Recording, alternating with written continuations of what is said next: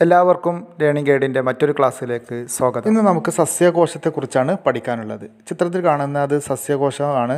ഈ സസ്യകോശത്തിൻ്റെ ഭാഗങ്ങൾ നോക്കാം. ഏറ്റവും പുറമെയുള്ള ഭാഗമാണ് കോശഭിത്തി. കോശഭിത്തിക്ക് നല്ല ദൃഢതയുണ്ടാകും. കോശത്തെ സംരക്ഷിച്ച് നിർത്തുക എന്നുള്ളതാണ് അതിൻ്റെ ധർമ്മം. പിന്നെ രണ്ടാമത്തെ ഭാഗമാണ് കോശസ്തരം.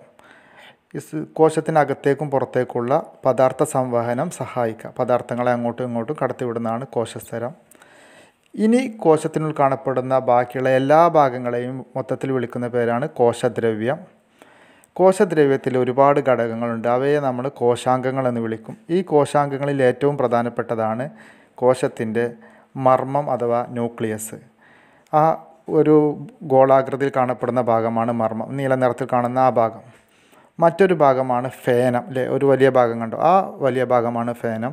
ഫേനത്തിൻ്റെ പ്രത്യേകത കോശത്തിലുള്ള സംഭരണ കേന്ദ്രമാണ്. കോശം ഉൽപ്പാദിപ്പിക്കുന്ന വസ്തുക്കളെ സംഭരിച്ച് വെക്കുന്നത് ഫേനമാണ്. പിന്നെ ഇതൊരു സസ്യകോശമാണ്. ഈ സസ്യകോശം ആയതുകൊണ്ട് തന്നെ അതിന് ഹരിതകണം ഉണ്ടാകും. ആ ഹരിതകണമാണ് ആ പച്ച നിറത്തിൽ കാണപ്പെടുന്നത്.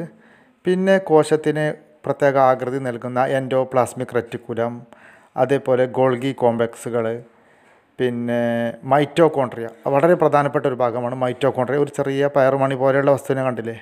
അതാണ് മൈറ്റോകോൺട്രിയ. ഈ മൈറ്റോകോൺട്രിയയുടെ പ്രത്യേകത കോശത്തിലെ ഊർജ്ജം ഉൽപ്പാദിപ്പിക്കുന്ന ഭാഗമാണ് മൈറ്റോകോൺട്രിയ.